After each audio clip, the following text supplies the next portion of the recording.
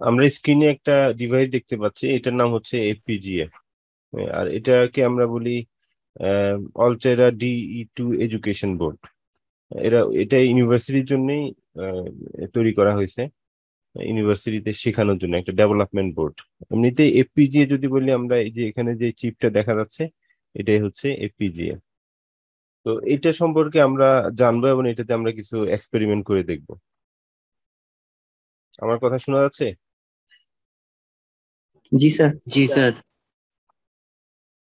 তো এখানে এটা ওয়ার্কশপ হিসেবে আছে, যদি তোমাদের জন্য এটা এক্সপেরিমেন্ট। আমি ঢাকায় উত্তর ইউনিভার্সিটিতে একটা ওয়ার্কশপ নিয়েছিলাম এফপিজি এর উপরে, ওই জন্যই ম্যাটেরিয়াল গুলো তৈরি করা। তবে এখান থেকে আমি তোমাদের ল্যাব এক্সপেরিমেন্টটাও দেখাচ্ছি। তো প্রথমে আমরা জানি হোয়াট ইজ এফপিজিএ। এফপিজিএ এটার ইলাবোরেশন হচ্ছে field programmable gate array. FPGA এর মধ্যে ইন্টারনালি কি কি থাকে সেটা আমরা পরে দেখব। তবে এফপিজিএ দিয়ে আমরা চাইলে যে কোনো ধরনের হার্ডওয়্যার তৈরি করতে পারি, যে কোনো ধরনের ডিজিটাল হার্ডওয়্যার অথবা ডিজিটাল সার্কিট আমরা তৈরি করতে পারি, এবং সেটা করতে পারি আমরা প্রোগ্রামিং এর মাধ্যমে ওখানকার ইন্টারনাল যে লজিক ব্লক, ইন্টারনালি অনেকগুলো লজিক ব্লক আছে, সেই লজিক ব্লক গুলার কানেকশন চেঞ্জ করে আমরা যে কোনো ধরনের ডিজিটাল সার্কিট ওখানে তৈরি করতে পারি। আর এটাকে ফিল্ড প্রোগ্রামেবল কেন বলা হয়? কারণ হচ্ছে এই ধরনের সার্কিট গুলা আমরা যদি এফপিজিএ দিয়ে যদি কোনো সার্কিট তৈরি করি, সেটা যদি কোনো একটা সার্কিটের এলিমেন্ট হিসেবে ওটা ফাংশনাল থাকে, ওইটাকে চাইলে আমরা আবার রিকনফিগার করতে পারি। অর্থাৎ ধরো তুমি একটা এফপিজিএ দিয়ে তুমি একটা একটা টিভি সার্কিট তৈরি করলা। আহ, এখন টিভিতে যদি নতুন কোনো ফাংশনালিটিস তুমি অ্যাড করতে চাও, তাহলে জাস্ট এখানে আবার কি করতে হবে, এটার জন্য তুমি প্রোগ্রাম চেঞ্জ করে এটার ইন্টারনাল যে হার্ডওয়্যার সেটা তুমি চেঞ্জ করে দিতে পারো। ওখানে নতুন কোনো ফিচার অ্যাড করলেও তুমি সেটাকে অ্যাড করে দিতে পারো। অথবা ইন্ডাস্ট্রিতে যদি তুমি কোনো একটা পারপাসে এফপিজিএ ব্যবহার করো, সেখানে যদি নতুন কোনো ফাংশন তুমি অ্যাড করতে চাও, তাহলে তুমি ওই প্রোগ্রামিং করে ইন্টারনাল সার্কিটটাকে চেঞ্জ করে দিতে পারো। এই জন্য এটার নাম হচ্ছে ফিল্ড প্রোগ্রামেবল। আর এফপিজিএ দিয়ে আমরা যে কোনো ধরনের অ্যাপ্লিকেশন স্পেসিফিক ইন্টিগ্রেটেড সার্কিট তৈরি করতে পারি, অথবা অ্যাপ্লিকেশন স্পেসিফিক স্ট্যান্ডার্ড প্রোডাক্ট তৈরি করতে পারি। অ্যাপ্লিকেশন স্পেসিফিক স্ট্যান্ডার্ড সার্কিট বলা হয় কোনো একটা স্পেসিফিক কোম্পানির কোনো একটা স্পেসিফিক ডিভাইসের জন্য হয়তো কোনো একটা সার্কিট তৈরি করা হয়। এটা হচ্ছে অ্যাপ্লিকেশন স্পেসিফিক ইন্টিগ্রেটেড সার্কিট। যেমন ধরো নোকিয়া কোম্পানির আগে তাদের মোবাইল ছিল, তো নোকিয়া কোম্পানি তাদের মোবাইলের যে ইন্টারনাল যে চিপ গুলা আছে, সেই চিপ গুলা হয়তো কোনো একটা মডেলের মোবাইলের জন্য কোনো একটা স্পেসিফিক একটা চিপ, ওইটার অ্যাপ্লিকেশন শুধু ওই জায়গাতেই, অন্য কোথাও এটা অ্যাপ্লিকেশন করা হবে না। এই ধরনের একটা চিপ, তো সেটা আলাদা করে আইসি তৈরি করে নেওয়া হয় ওইটার জন্য, জাস্ট ওই সার্কিটটার জন্য একটা আইসি তৈরি করে নেওয়া হয়। এখন চাইলে সেটা আমরা এফপিজি দিয়েও তৈরি করে নিতে পারি, যে কোনো অ্যাপ্লিকেশন স্পেসিফিক ইন্টিগ্রেটেড সার্কিট। এমনিতেই যদি আমরা আইসি ফেব্রিকেট করি অ্যাপ্লিকেশন স্পেসিফিক ইন্টিগ্রেটেড সার্কিট হিসাবে, তো সেটা হচ্ছে চেঞ্জ করা যাবে না, সেটা যা যা ছিল তাই, ওটাকে রিকনফিগার করার কোনো অপশন নাই। কিন্তু এফপিজিএ দিয়ে যদি আমরা এই ধরনের সার্কিট তৈরি করি, সেটাকে রিকনফিগার করা যাবে। আবার অ্যাপ্লিকেশন স্পেসিফিক স্ট্যান্ডার্ড প্রোডাক্ট কিছু আছে যে একেবারে স্পেসিফিক কোনো একটা পারপাসে তৈরি করা হয় না, এইটাকে হয়তো অনেক ধরনের পারপাসে ব্যবহার করা যায়, সেই ক্ষেত্রে ওইটাকে বলা হয় অ্যাপ্লিকেশন স্পেসিফিক স্ট্যান্ডার্ড প্রোডাক্ট। যেমন ধরো মাইক্রো কন্ট্রোলার, ওইটা একটা application specific standard product. Micro কন্ট্রোলারকে আমরা বিভিন্ন পারপাসে ব্যবহার করতে পারি। আর অ্যাপ্লিকেশন স্পেসিফিক স্ট্যান্ডার্ড সার্কিট হচ্ছে যে ওইটা জাস্ট একটা পারপাসে, ওইটাকে আবার বিভিন্ন পারপাসে ইউজ করা যায় না।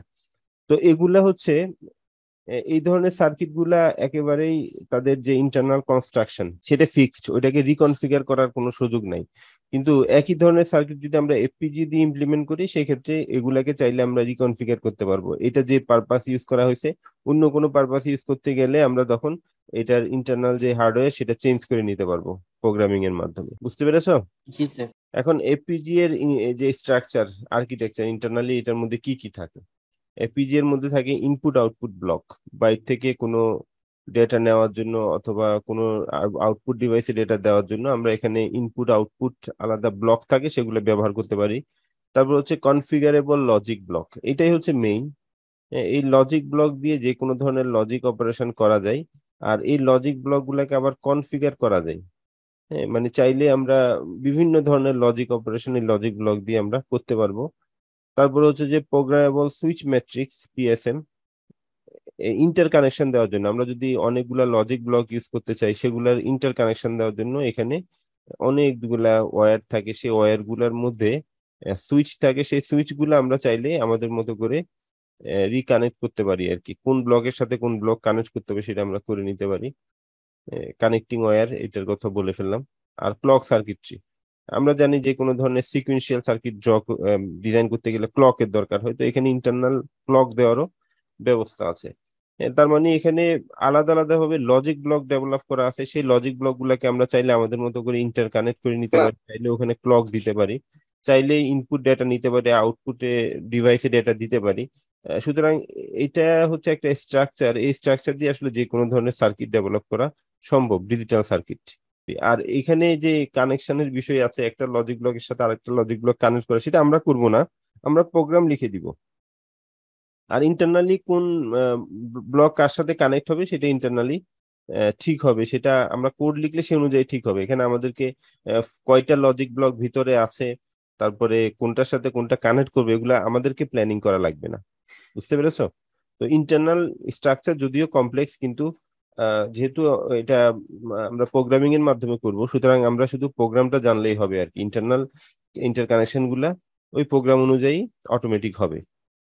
ঠিক আছে? জি স্যার। এখন মাইক্রো কন্ট্রোলার নামে একটা ডিভাইস আছে, এটা আমরা হয়তো অনেকেই চিনি। এখন মাইক্রো কন্ট্রোলারের সাথে এফপিজিএ এর একটা মানে পার্থক্য কি এখানে দেখানো হয়েছে। মাইক্রো কন্ট্রোলারকে বলা হয় একটা computer, micro computer in a single chip. একটা ছোট চিপের মধ্যে কম্পিউটারে যেই যা যা আছে সবকিছু একটা চিপের মধ্যেই থাকে। যেমন কম্পিউটারে প্রসেসর আছে, র্যাম আছে, রম আছে, টাইমার আছে, সিরিয়াল পোর্ট, এরকম অনেক কিছু একটা মাইক্রো কম্পিউটার সিস্টেমে থাকে। তো সেগুলো যদি আমরা একটা চিপে একটা আইসি তৈরি করি এগুলোর মাধ্যমে, অর্থাৎ একটা আইসির মধ্যেই প্রসেসর থাকবে, র্যাম থাকবে, রম থাকবে, অ্যানালগ টু ডিজিটাল কনভার্টার থাকবে, ইনপুট আউটপুট পোর্ট থাকবে, সবগুলো যদি একটা আইসির মধ্যে থাকে তখন সেটাকে বলা হয় মাইক্রো কন্ট্রোলার। তো মাইক্রো কন্ট্রোলারের মাধ্যমে এটাও কিন্তু প্রোগ্রামেবল, প্রোগ্রামিং এর মাধ্যমে আমরা যে কোনো ধরনের ইলেকট্রনিক সিস্টেম আমরা এখানে ডেভেলপ করতে পারি। তবে এটা এখানে হচ্ছে হার্ডওয়্যার গুলো আগে থেকে প্রিডিফাইন্ড, যেমন র্যাম কতটুকু র্যাম থাকবে এখানে predefined, analogue two digital converter কত বিটের হবে সেটা ডিফাইন করা আছে, প্রসেসর কত বিটের প্রসেসর হবে সেটা ঠিক করা আছে। মানে হার্ডওয়্যার গুলা রিকনফিগারেবল না, বরং হার্ডওয়্যার গুলাকে আমরা প্রোগ্রামিং এর মাধ্যমে ব্যবহার করতে পারি। হ্যাঁ, এটা প্রোগ্রামেবল, কিন্তু হার্ডওয়্যার যেটা আছে সেটা ফিক্সড, সেই হার্ডওয়্যারকে আমরা প্রোগ্রামিং এর মাধ্যমে ব্যবহার করতে পারি। আর এফপিজি এর ক্ষেত্রে হচ্ছে এটার এটাতে কয়টা লজিক ব্লক থাকবে, কয়টা সুইচিং ম্যাট্রিক্স থাকবে সেগুলো ফিক্সড, কিন্তু এটার হার্ডওয়্যারকে আমরা চাইলে রিকনফিগার করে যে কোনো ধরনের সার্কিট তৈরি করতে পারি। এখানে আমরা যেটা করি, প্রোগ্রামিং এর মাধ্যমে আসলে আমরা হার্ডওয়্যার ডেভেলপ করি। প্রোগ্রামিং এর মাধ্যমে আমরা একটা সার্কিট, একটা ইন্টারনাল হার্ডওয়্যার গুলা কেমন হবে সেটা আমরা ডেভেলপ করে দিচ্ছি প্রোগ্রামিং এর মাধ্যমে। আর এখানে হচ্ছে হার্ডওয়্যারটা ফিক্সড, আমরা প্রোগ্রামিং এর মাধ্যমে সেই হার্ডওয়্যারটাকে ব্যবহার করছি। তাহলে দুইটা ডিফারেন্ট কিন্তু। এখানে স্পেসিফিক একটা হার্ডওয়্যার আছে, সেটাকে আমরা প্রোগ্রামের মাধ্যমে ব্যবহার করছি, আর এখানে লজিক ব্লক টক এগুলো আছে, এগুলাকে আমরা প্রোগ্রামিং এর মাধ্যমে এগুলা দিয়ে আমরা যে কোনো ধরনের হার্ডওয়্যার ডেভেলপ করতে পারি। অর্থাৎ এখানে যেরকম সিপিইউটা ফিক্সড, যে এটা হচ্ছে 8 বিটের একটা প্রসেসর হবে, অথবা র্যাম হয়তো 2 কিলোবাইটের র্যাম হবে, এখানে কিন্তু এরকম না। এখানে যদি আমরা একটা প্রসেসর তৈরি করতে চাই তাহলে আমরা আমাদের ইচ্ছা মতো একটা প্রসেসর তৈরি করতে পারবো, সেটা 8 বিটের হইতে পারে, 32 বিটের হইতে পারে। অথবা এখানে যদি আমরা একটা র্যাম ব্লক তৈরি করি, আমাদের প্রয়োজন অনুসারে আমরা কতটুকু র্যাম তৈরি করবো সেটা আমরা এখানে তৈরি করে নিতে পারি। অর্থাৎ এখানে কোনো কিছুই ফিক্সড করা নাই, এখানে যেরকম ফিক্সড করা থাকে হার্ডওয়্যারে। বুঝতে পেরেছো? জি স্যার। স্যার এখানে সিঙ্গেল চিপ কেন বললো মাইক্রো কন্ট্রোলারে? একটা আইসি, মাইক্রো কন্ট্রোলার হচ্ছে জাস্ট একটা আইসি না? এই জি আইসির ভিতরে স্যার। কি কি থাকে? এই আইসির ভিতরে প্রসেসর থাকে, এটার ভিতরে র্যাম থাকে, এটার ভিতরে রম থাকে, ইনপুট আউটপুট পোর্ট থাকে, তারপর হচ্ছে যে এডি কনভার্টার থাকে, টাইমার থাকে, এরকম অনেক কিছুই থাকে একটা চিপের ভিতরে। বুঝতে পেরেছো? এই জন্য সিঙ্গেল চিপ বলা হয়েছে। মানে এটা একটা computer in a single chip বলতে পারি আমরা, এই micro computer in a single chip. ঠিক আছে, কোনো প্রশ্ন আছে এটা নিয়ে? না স্যার। আচ্ছা, আশা করি বুঝতে পেরেছো সবাই। এখন এফপিজিএ এখানে আমরা প্রোগ্রামিং করব, তাহলে প্রোগ্রামিং তো আমরা আগেও শিখে এসেছি, প্রোগ্রামিং তোমরা করে এসছো নিশ্চয়ই। তোমাদের যে কম্পিউটার সায়েন্সের বেসিক প্রোগ্রামিং কিছু কোর্স আছে, ওখানে তোমরা প্রোগ্রামিং, সিতে প্রোগ্রামিং কিভাবে করতে হয় সেটা শিখে আসছো। তারপর নিউমেরিক্যাল টেকনিকে আবার তোমার ম্যাথল্যাব নিয়ে কিছুটা জানো। তো এখানে আবার প্রোগ্রামিংটা আমরা কোথায় করবো, কোন সফটওয়্যার ইউজ করবো এবং ল্যাঙ্গুয়েজটা কেমন হবে। তো এখানে প্রোগ্রামিং করার জন্য দুই ভাবে করা যায়, একটা হচ্ছে স্কেমেটিক এন্ট্রি, মানে আমরা ড্রয়িং করে দিব সেটাই প্রোগ্রাম, সেটাই আমরা লোড করে দিতে পারবো সরাসরি, সার্কিট ড্র করে দিব এটা। তো এটার মধ্যে তো স্পেসিফিক কোনো কোড লেখার দরকার নাই, আমরা সার্কিট ড্র করে দিব তারপরে সেটা লোড করে দিব। আর এখানে হচ্ছে hardware description language, HDL. Hardware description language কেন, কারণ আমি একটু আগে বলেছি আমরা এখানে আসলে প্রোগ্রামিং এর মাধ্যমে কি করব, হার্ডওয়্যার ডেভেলপ করবো, এই জন্য এটার নাম হচ্ছে হার্ডওয়্যার ডেসক্রিপশন ল্যাঙ্গুয়েজ। মানে হার্ডওয়্যারটা কেমন হবে, সার্কিটটা কেমন হবে সেটাই আমরা বলে দিচ্ছি প্রোগ্রামিং এর মাধ্যমে। তো এই ক্ষেত্রে ভেরিলগ এইচডিএল আর একটা হচ্ছে ভিএইচডিএল, দুইটা অবশ্যই ডিফারেন্ট। তার মধ্যে আমরা ইউজ করবো যে ভেরিলগ এইচডিএল। ভেরিলগ এইচডিএল এর মধ্যে তিন ধরনের স্ট্রাকচার আছে প্রোগ্রামিং এর, একটা হচ্ছে RTL ভেরিলগ code, structural ভেরিলগ code, behavioural ভেরিলগ code, এগুলা। তো এগুলো আমরা আস্তে আস্তে জানবো, একদিনেই আমরা হয়তো সব শিখবো না, কিন্তু আস্তে আস্তে আমরা এগুলো সম্পর্কে জানবো। তো আজকে আমি প্রথমত এটা দেখাবো, স্কিমেটিক এন্ট্রি, কিভাবে আমরা একটা সার্কিট ড্র করে সেটা এফপিজিএ তে লোড করতে পারি। এখন দেখো, স্কিমেটিক ডিজাইনের ইন এফপিজিএ এর মধ্যে আমরা অলরেডি যে ধরনের একটা সার্কিট আমরা ইমপ্লিমেন্ট করে দেখেছি, এই ধরনের একটা সার্কিট আমরা এফপিজিএ তে লোড করে দেখব। তো এই সার্কিটটা তোমরা নিশ্চয়ই সবাই চিনো, এটার নাম কি? এটা ফুল এডার, ঠিক না? এটা স্যার ফুল এডার স্যার। ফুল এডারে এটা আমরা দেখেছি, থিওরি ক্লাসেও দেখেছি, ল্যাবেও তোমরা এটা করে দেখছো, এই যে একটা ফুল এডার। এখন এই সার্কিটটাকে আমরা কি করব, এফপিজিএ তে ইমপ্লিমেন্ট করব। তো স্টেপ গুলা কি কি এফপিজিএ তে যদি আমরা এটা ইমপ্লিমেন্ট করতে চাই, প্রথমত হচ্ছে আমাদেরকে ওই সফটওয়্যারটা ওপেন করতে হবে। তারপরে হচ্ছে যে সেখানে একটা নিউ প্রজেক্ট তৈরি করতে হবে, সেখানে একটা স্কিমেটিক ফাইল তৈরি করতে হবে, সার্কিট ড্র করতে হবে, কম্পাইল করতে হবে। তারপর হচ্ছে যে পিন প্লেনার বলি আমরা, যেহেতু আমরা এটা হার্ডওয়্যারের মাধ্যমে দেখব, তাহলে এই পিন কোন পিন কার সাথে কানেক্টেড থাকবে সেটা আমরা দেখতে হবে। তারপর হচ্ছে যে কম্পাইলেশন, এরপর হচ্ছে আপলোড, বেশ কয়েকটা স্টেপ আছে। তো স্টেপ গুলা তোমরা একবার দেখলে মনে রাখা খুব কঠিন, যেহেতু আমি এটা রেকর্ড করছি, তোমরা এটা বারবার দেখে হয়তো স্টেপ গুলা বুঝে ফেলতে পারবে, তাহলে পরবর্তীতে তোমাদের সেম প্রসিজারটা আমরা বারবার ফলো করবো। এই জন্য এটা একবার যদি তুমি মনে রাখতে পারো, পরবর্তী কাজগুলো তোমার করতে অসুবিধা হবে না। তো প্রথম দিন একটু কঠিন মনে হবে তোমাদের কাছে। তো এখন আমরা সফটওয়্যারটা প্রথমে ওপেন করি, আমি এখানে তো স্টেপ গুলো বললাম, আমি সফটওয়্যারেই দেখাই সেটা। তো আমরা যে সফটওয়্যারটা ব্যবহার করব এফপিজিএ তে প্রোগ্রামিং করার জন্য, সেটার নাম হচ্ছে কোয়ার্টাস টু। এই যে কোয়ার্টাস টু, এটা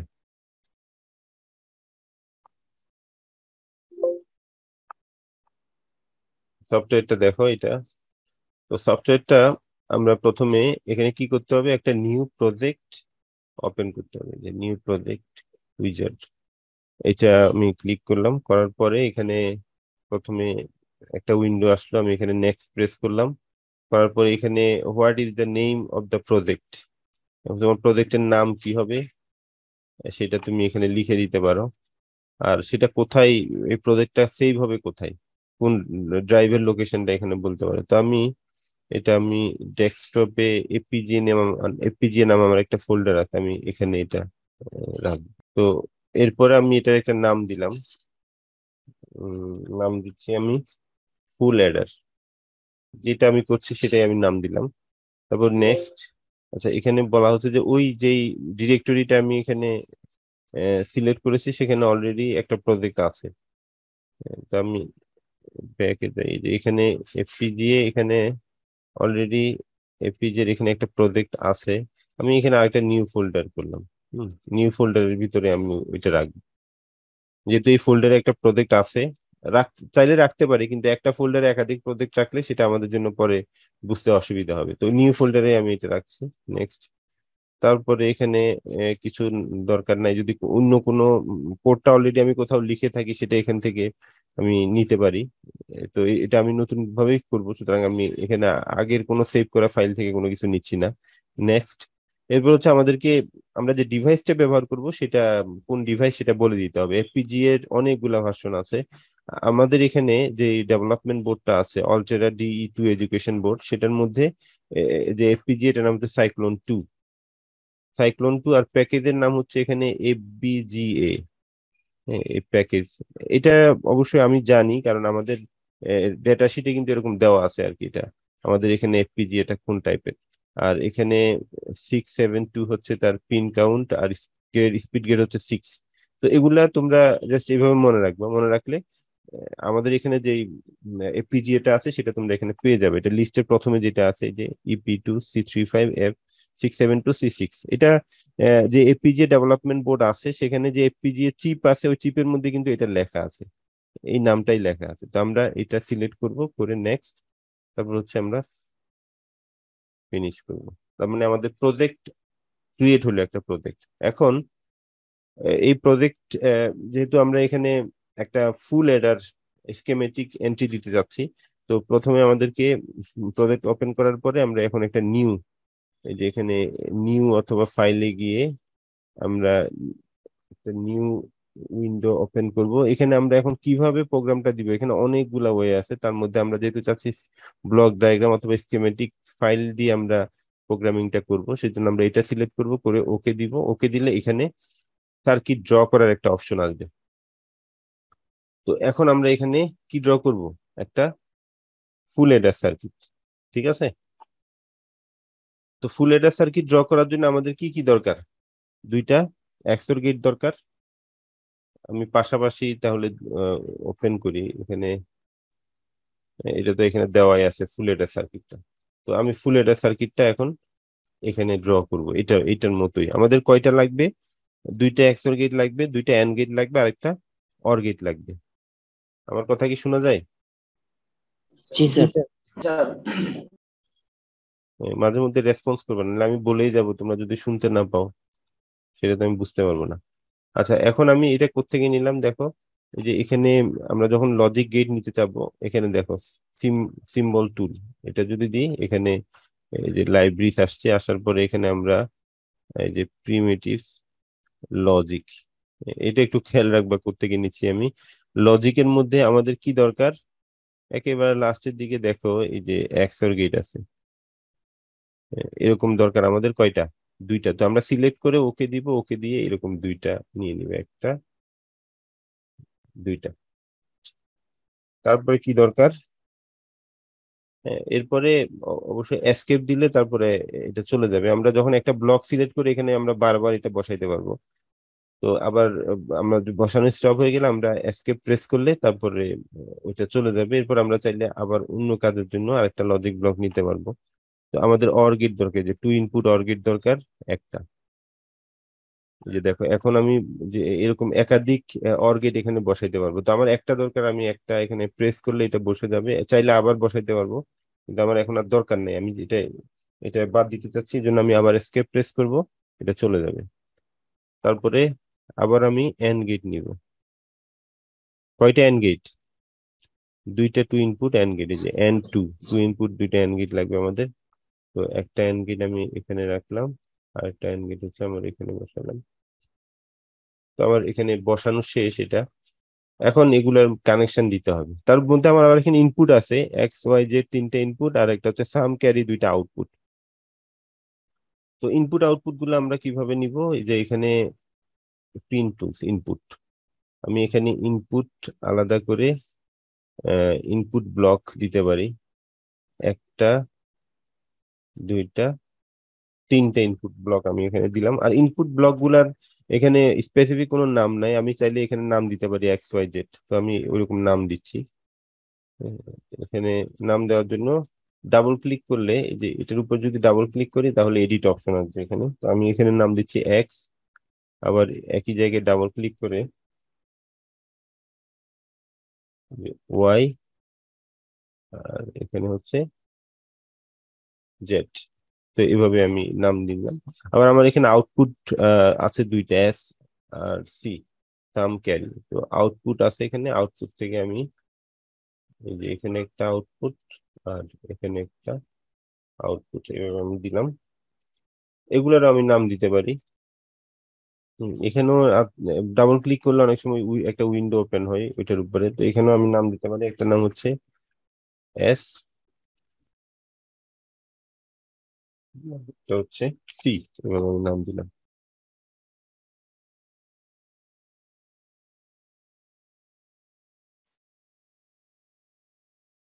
আমরা সব যা যা দরকার সব নিয়ে আসলাম, কিন্তু এখনো আমরা কিন্তু কোনো কানেকশন দিই নাই। তো কানেকশন গুলো দিব কিভাবে একটার সাথে একটা, তো এখানে যেরকম সার্কিটে আছে এক্স ওয়াইটা হচ্ছে প্রথম এক্স এর গেটের কানেকশন দেওয়া হয়। তো কানেকশন দেওয়ার সময় আমরা চাইলে একটু বড় করে নিতে পারি, এখানে জুম টুল দিয়ে আমরা চাইলে এটাকে একটু বড় করে নিতে পারি।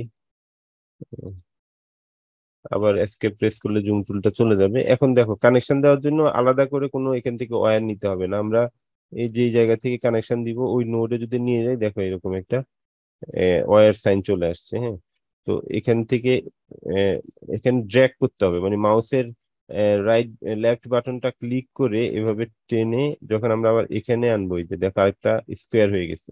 নর্মালি যে এখানে আনলে একটা স্কোয়ার হয়ে গেছে, স্কোয়ার হয়ে এখানে যদি ছেড়ে দিই এটা কানেক্ট হয়ে যাবে। এই যে এখানে দেখো আসার পর যে একটা ওয়্যার সিম্বল দেখাচ্ছে। তারপরে আমি চাচ্ছি যে এটাকে আমি বাঁকা করে দিব, আমি এতটুকু এনে আবার ছেড়ে দিব, ছেড়ে দিয়ে আবার এখানে আনবো, এখান থেকে আবার ড্র্যাগ করে দেখো এখানে আনলে একটা স্কোয়ার বক্সের মতো হয়ে যাবে। এই যে হয়ে গেছে, তার মানে আমি এখন ছেড়ে দিতে পারি, এই যে কানেকশন হয়ে গেছে। তারপরে আমাদের এখান থেকে একই আমি এটাকে একটু বাঁকা করে দিব, বা এইভাবে নিতে গেলে সোজা হয়ে যেত। আমি এখানে এনে একবার ছেড়ে দিব, তারপরে এখান থেকে আবার এটাকে টেনে ড্র্যাগ করে এখানে ছেড়ে দিব, এরপর হচ্ছে আবার এখানে আনবো, তারপরে এখান থেকে এই যে এখানে আনলে একটা স্কোয়ার বক্স হয়ে যাবে, তারপর ছেড়ে দিব, কানেকশনটা হয়ে যাবে। আর এটা কানেক্ট হবে কোথায়? ডিরেক্টলি এখানে। তারপর হচ্ছে আমাদের এই যে এন্ড গেটের মধ্যে কি হবে, এন্ড গেটের মধ্যে দেখো এই প্রথম এন্ড গেট হচ্ছে এক্স ওয়াইটা হচ্ছে ইনপুট।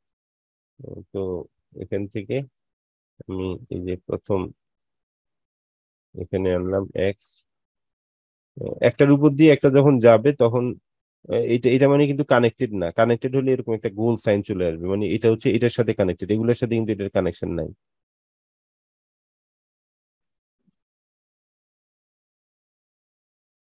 এই যে আমি একটু এদিক থেকে ঘুরিয়ে আনলাম, কারণ এটা ডিরেক্টলি আনলে এটার সাথে লেগে যাচ্ছিল। তো এক্স ওয়াই এখানে দেওয়া হলো, আর হচ্ছে এইটার আউটপুট, এই এন্ড গেটের আউটপুট হচ্ছে আবার এই অর গেটের ইনপুট। তাহলে এটা আমি এভাবে নিয়ে আসলাম, এই যে। তারপর হচ্ছে এই এন্ড গেটের একটা ইনপুট হচ্ছে ফার্স্ট এক্সওর গেট আউটপুট, তাহলে এটা এখান থেকে আসবে, আর এটার ইনপুট হচ্ছে জেড, এই যে। আর এটার আউটপুট হবে এই অর গেটের আবার ইনপুট। আর এইদিকে এটা হচ্ছে সাম,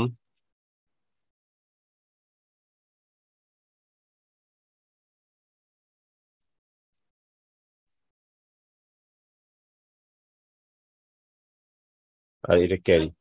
তো ফুল ড্র করা হয়ে গেল। আবার আমরা এটাকে জুম আউট করে নিতে পারি। আমাদের কানেকশন কমপ্লিট, মানে আমরা একটা ফুল এটা ড্র করলাম।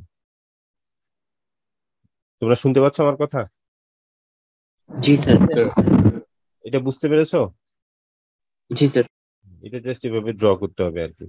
এখন আহ, পরবর্তী ধাপটা কি ছিল? এই যে ড্র দা সার্কিট, তারপর হচ্ছে কম্পাইলেশন, কম্পাইল করতে হবে। তো কম্পাইল করার জন্য আমরা এই যে এটা হচ্ছে কম্পাইল, স্টার্ট কম্পাইলেশন। আর এখানে block dot BDF has been modified.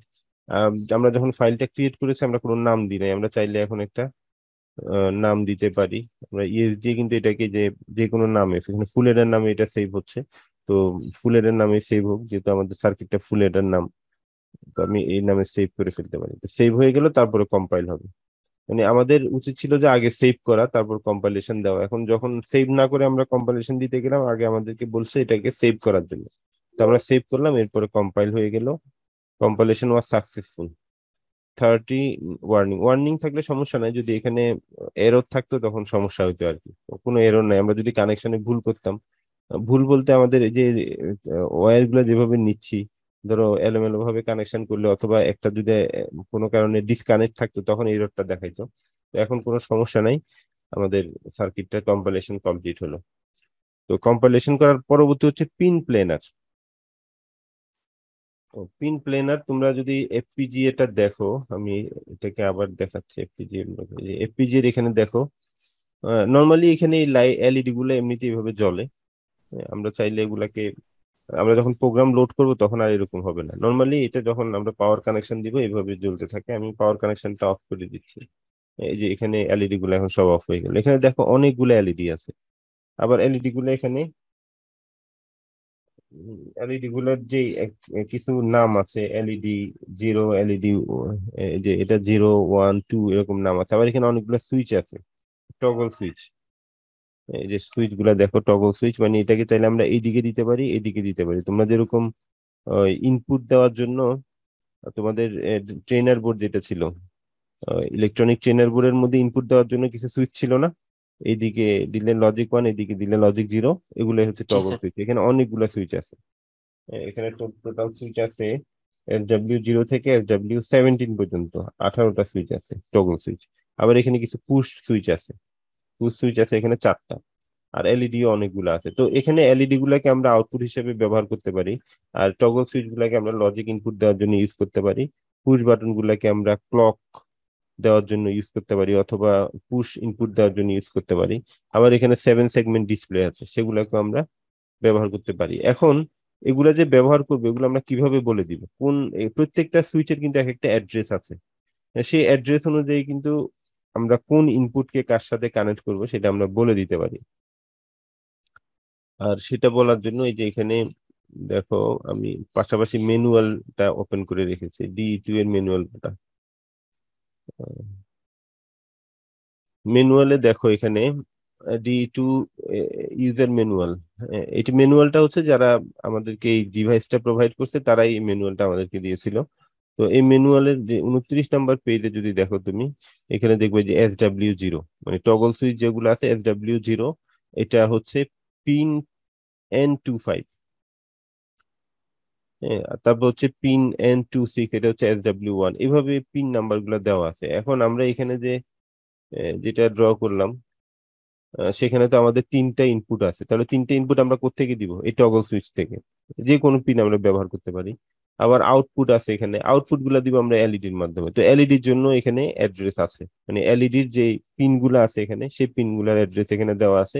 এই অ্যাড্রেস গুলো আমাদেরকে বলতে হবে, সেটা বলতে হবে পিন প্লেনারের মাধ্যমে।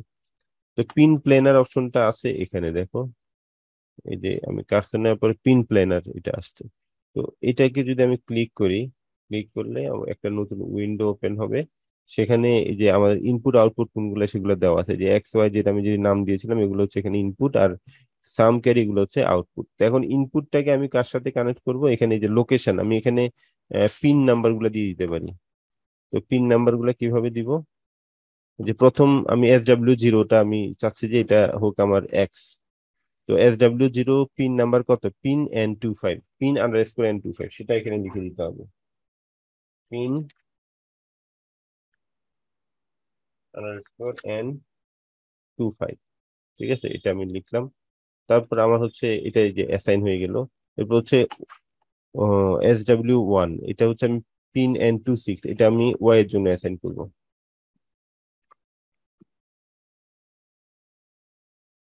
পিন N26 এটা। তারপর জেড এর জন্য হচ্ছে পিন P25।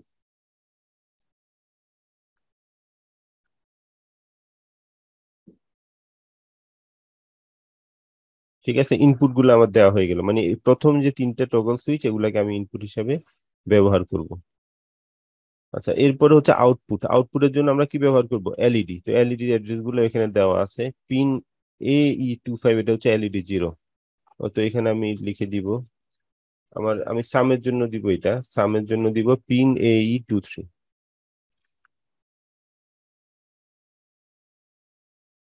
এটা দিলাম। এরপর হচ্ছে LED 1 যেটা আছে পিন AF23, সেটা আমি দিব ক্যারির জন্য। এখানে ডাবল ক্লিক করলে পিন AF23, সবগুলা পিন অ্যাসাইন হয়ে গেল। এখন অ্যাসাইন হওয়ার পরে আমি এটা কেটে দিব, আমার এটার দরকার নাই। এবার আমরা আবার কম্পাইল করব। এখানে দেখো, ওই যে আমাদের ম্যানুয়াল যেটা ছিল, এই যে এখানে পিন প্ল্যানার, তারপর আবার কম্পাইলেশন, আবার আমরা এটাকে কম্পাইল করব।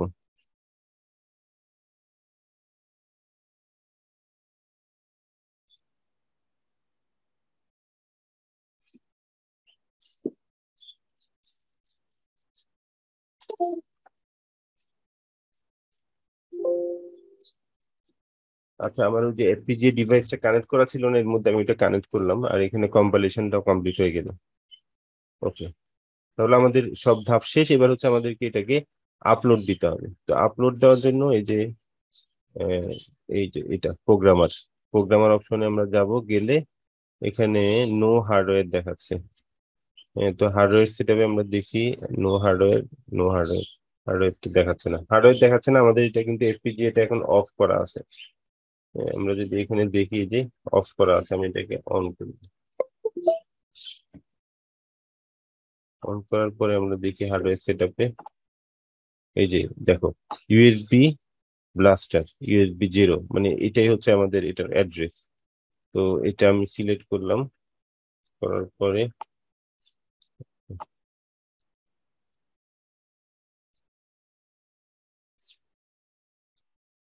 এই যে এখন এটা দেখাচ্ছে ইউএসবি ব্লাস্টার, নো হার্ডওয়্যার, সেটা না, হার্ডওয়্যার সেটআপে এখানে এটা দেখাচ্ছে। তো এবার আমি এটাকে আপলোড করব, জাস্ট যে সবকিছু কমপ্লিট, এখানে স্টার্ট দিলেই এখন আপলোড হয়ে যাবে।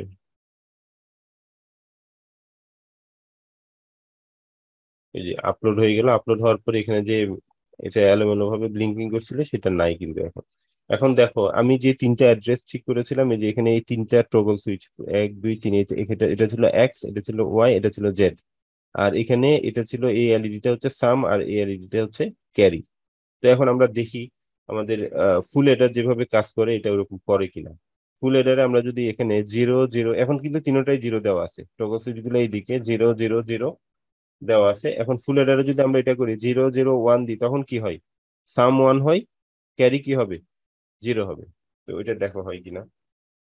প্রথম টগল সুইচটাকে দিলাম, এই যে দেখো এখন হচ্ছে আমার 0 0 1 দেওয়া হলো, সাম হচ্ছে 1, ক্যারি কত? 0। তারপর হচ্ছে আমি যদি 0 1 1 দিই, তখন কি হবে?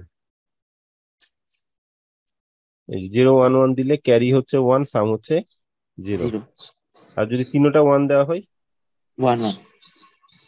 এই যে 1 1 হচ্ছে। তার মানে ফুল এডারের যে কাজটা সেটা এটা করছে। ঠিক আছে। জি স্যার। তো আমরা একেবারে সিম্পল একটা সার্কিট, মানে এটা এটা এফপিজি দিয়ে করার দরকার নাই, তারপর আমরা করে দেখলাম, যেহেতু এটা আমাদের পরিচিত সার্কিট, এই জন্য আমরা এটা করে দেখলাম যে একটা ফুল অ্যাডার আমরা কিভাবে এফপিজি এর মাধ্যমে ইমপ্লিমেন্ট করতে পারি। তো এই ধাপগুলো আমরা দেখেছি এখানে ম্যানুয়ালে যেগুলো ছিল। এই যে আমরা প্রথমে নতুন প্রজেক্ট খুলবো, তারপরে আমাদের এই যে চিপটাকে সাইক্লোন 2 FPGA 6726, আমাদের চিপ যেটা আছে সেটা আমরা সিলেক্ট করব। তারপর হচ্ছে আমরা এখানে এটা ড্র করব, এই যে এখানে ফাইলটা, যেই সার্কিটটা আছে সেটা ড্র করব। তারপর আমরা পিন প্লেনারের মাধ্যমে পিন গুলা বলে দিব। এরপরে আমরা এই যে প্রোগ্রাম লোড করব। তো এটা আমাদের প্রথম কাজ ছিল। এরপরে আমরা অন্য যে কোনো সার্কিট এভাবে করে দেখতে পারি। এখানে ছিল আমরা আমরা যেভাবে প্রোগ্রাম লোড করলাম, এটা হচ্ছে যে আমরা স্কেমেটিক ডিজাইন করলাম আর কি, মানে সার্কিট ড্র করে সেই সার্কিটটাকে সরাসরি লোড করলাম, কোনো কোড লেখার দরকার হয়নি। হ্যাঁ, কিন্তু আমরা যদি কোড লিখতে চাই, কোড লিখতে চাইলে এখানে বেশ কয়েকটা ওয়ে ছিল। স্ট্রাকচারাল ভেরিলগ কোড ছিল। স্ট্রাকচারাল ভেরিলগ কোডে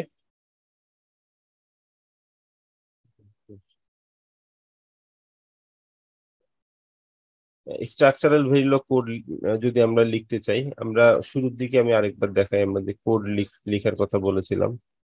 এখানে এই যে আমরা এখন দেখলাম এটা স্কেমেটিক এন্ট্রিটা দেখলাম। তো আমাদের এই যে হার্ডওয়্যার ডেসক্রিপশন ল্যাঙ্গুয়েজ, সেখানে আমরা ভেরিলগ এসডিএল দেখবো। সেখানে প্রথম হচ্ছে RTL ভেরিলগ code, structural ভেরিলগ code, behavioural ভেরিলগ code, এগুলো ছিল। তো এখানে আমরা পরবর্তী যেটা আছে সেটা হচ্ছে স্ট্রাকচারাল ভেরিলগ কোড। আচ্ছা থাক, আজকে এই পর্যন্তই থাক, যেহেতু তোমাদের পরীক্ষা, আমি আর জি স্যার। যেহেতু পরীক্ষায় আর বেশি পড়াচ্ছি না। তোমরা তাহলে যতটুকু পড়িয়েছি আমি অতটুকু আমি ভিডিও শেয়ার করে দিব, তোমরা অতটুকু পর্যন্ত দেখে নিবে আর কি। আগামী ক্লাসে যখন আসবে, ল্যাবে যখন আসবে, যাতে এই স্টেপ গুলো তোমাদের জানা থাকে। ঠিক আছে। জি স্যার। স্যার ওই সফটওয়্যারটা কি আমাদেরকে ইনস্টল করতে হবে? সফটওয়্যারটা তোমরা যদি ল্যাপটপ নিয়ে আসো, নেক্সট ক্লাসে কেউ যদি ল্যাপটপ নিয়ে আসো, সে চাইলে ইনস্টল করে নিতে পারবা। তবে সফটওয়্যার ইনস্টল করার পরে একটু ঝামেলা আছে আর কি। তোমরা যদি নিয়ে আসো, আমি সেটা দেখাই দিতে পারবো যে কিভাবে এটা ইনস্টল করতে হবে। আর কারো কোনো প্রশ্ন আছে? ঠিক আছে, প্রশ্ন না থাকলে আমি রেকর্ডিং অফ করে দিচ্ছি। সবাই ভালো থাকো। আল্লাহ হাফেজ, আসসালামু আলাইকুম।